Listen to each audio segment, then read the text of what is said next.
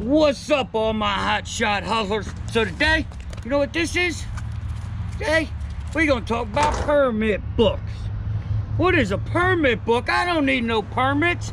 I just get in my old truck, get in my trailer, and I just ride, right? You don't want to see that. I don't need a permit book, hotshot, because they told me so. They told me I could just get in the truck and drive. And then DOT says, boy, let me get your paperwork. So I say, all right, officer, here you go. He says, no, I need blah, blah, blah. It's all in there.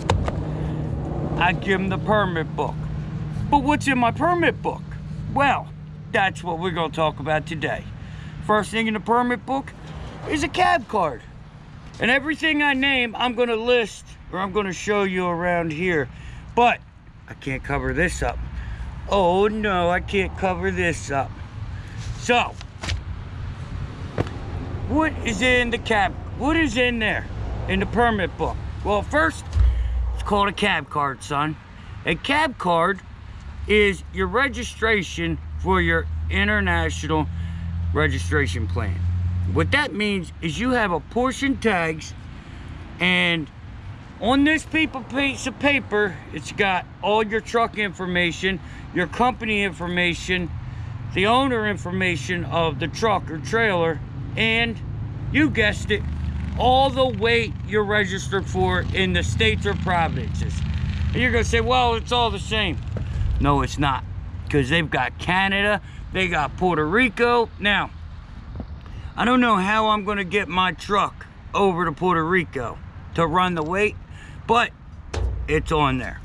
So the first thing is the cab card. Now, if you don't have a cab card, then you have a truck registration, and that means you're under 26,000. So that's number one. Number two is, you gotta guess. I'll wait. Nah, I'm sick of waiting. Trailer registration. License and registration, please. Nah, you don't get none of that. No, but number two is a trailer registration. I'm just gonna have to take a load off, since I'm always trying to be a comedian and give y'all fake information. And I'm a fake car hauler ruining the industry. But I love it. I love it. But, okay, number two is the registration. Registration for your trailer. Now, last time I got inspected, mine was taken, so I'm waiting on another one to come in. But you need it in your permit book. Now, this I'm gonna skip around, because I'm gonna do mandatory and then optional, meaning if you qualify. Alright guys, so while doing this video, apparently I lost my mind, went cuckoo, and forgot one of the most important things in your truck. Proof of insurance. Well, here it is. Proof of insurance is to prove that you have insurance.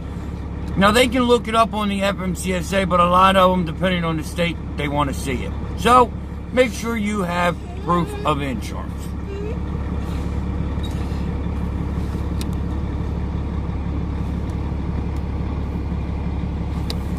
He's mad because he ain't been out yet, and we're getting ready to go wash the truck. He ain't ready to get out, though. So, the next one's going to be your DOT physical. Your medical card. But that's only if you don't have a CDL. If you have a CDL, then you don't need your medical card, because when they run your license, poof, it comes up. It says you're good, bad, indifferent, can't drive, can drive. It is what it is. It's there. So that's that. And then you've got your truck and trailer annual inspection. So every year, we need to be DOT inspected. We need to be inspected every year. Not DOT. We need our annual FMCSA DOT inspection, but it's not done by DOT. It's done at a shop. It's done at the truck stop by a mechanic. Either the company that you work for can do it if they have a qualified mechanic. So, that needs to be in there. When I started, I didn't know any better, and I thought I just needed the stickers on the trailer and I needed the papers in the office. Well, really, you need the papers in the office and you need a paper in your truck. So you need both of them, the sticker on the truck and trailer and the paper in the truck. And now we need, if you are leased on, you need a lease agreement. You need permission to be running with those DOT numbers. You cannot just slap DOT numbers on your truck and run just because you said so. You have to have that. Now, if you don't have that, last I heard, I'm pretty sure that's out of service because you have no permission to be running. None.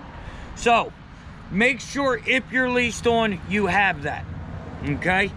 And then you need your IFTA registration if you're over 26,000. So, when you get IFTA, you get a little registration card or a paper. Or North Carolina, it's just a little slip of paper. And first time I got asked for that, I was like, he looked all through all my stuff. He's like, it's not in here. And it was in there. He didn't know what he's looking for. Because he's looking for a big piece of paper. So, you need that in there. And then you don't need this one, but I put my New York Hut registration in there. And just because, you know, if your sticker peels or they can't see it or anything like that, anything that I have, weight permits, stickers, anything allowing me to run that truck, I keep in that permit book. Now, there's another thing that most people don't know about. If you have a rider in your truck, your son, your daughter, your wife, first of all, make sure they're insurance approved and your insurance allows it. Second of all, you need a rider agreement. Even if you own the company, you need a piece of paper stating that XYZ Transport allows your daughter, your son, your wife, whoever to ride in that truck. And if you take your whole family, you need a paper for everyone. And put it in the permit book. I also keep all of my inspections in my permit book. We get inspected so much that when they ask me for my paperwork, I pull out a stack of inspections. Like now, I only keep them for like the last 2 weeks. Or, I'm sorry, 2 months. If I've been inspected in 2 months, they're there. I'll pull out the whole stack, but like, oh wait, here's all my inspections from whenever. And they usually look at me and they're like, can I see those? And if you get a decent one and you show them to them and it's close enough, they'll let you slide. And now people are going to say, oh, well, you only get it once a quarter if you have that sticker. Baloney. They don't care about that sticker. They don't care. They just don't care. DOT is the only person that does not have to go by their rules and regulations. So, going to recap it real quick. You need your cab card and your trailer registration. You need an insurance certificate. Did I say that? I think I did. You need proof of insurance in there. Now, I know some states do not require it, you know, and you live there. Like, I think it's Kentucky, you don't have to have it. But you're going through other states who do require it, so put it in your truck, make your life easy. Then you have your lease agreement. Now you have your truck, your trailer, annual inspection. Okay, and then you have your IFTA tags, or your IFTA registration. My man cleaning up trash. Ha! You have your IFTA registration that must be in there. Then if you have New York Hut, keep that paper in there. Now, I'm telling you guys, if you run, get a New York Hut. I don't care if you never go to New York, because a New York Hut will not stop you from going there. I promise you, as a truck driver, you're going to do it anyway. But then when you get stopped and you get a $250 ticket and you pay it, then at the end of the year, when the tax man sends you a $2,000 $2,000 ticket. You heard me, $2,000 tax ticket for not having it. You're gonna wish you'd have listened. Get it. It's $1.50 at Oscar, the website. Look it up. It's $1.50. Just get it, slap it on, and keep it moving. And then you have your DOT physical, non-CDL. Now I have a CDL, but I still have my physical, my medical card in there. And also, if you run Kentucky, you need a KYU over 55,000 pounds. Okay, now I know these dualies don't really do over 55, but if you register for it, you need the KYU. If you're running a truck that can go over it, you need the KYU. So, IFTA is good for all states except New Mexico and Oregon. I believe that's the only two you need your own permit. You get them as you go into port of entry. So, that's what you need on a permit book. I hope that helps somebody. Guys, we're at like 4,500. I might as well just give it away. Give it away, give it away, give it away now. Give it away, give it away, give it away now. Yo, check this out. Look at my man. Look at him. Where's he at? Where you at, Bubba? Can't even see him in the dark. But, alright, so, as you know, I'm giving them away, 2 of them. It's coming up. Hopefully within 2 weeks, I would hope.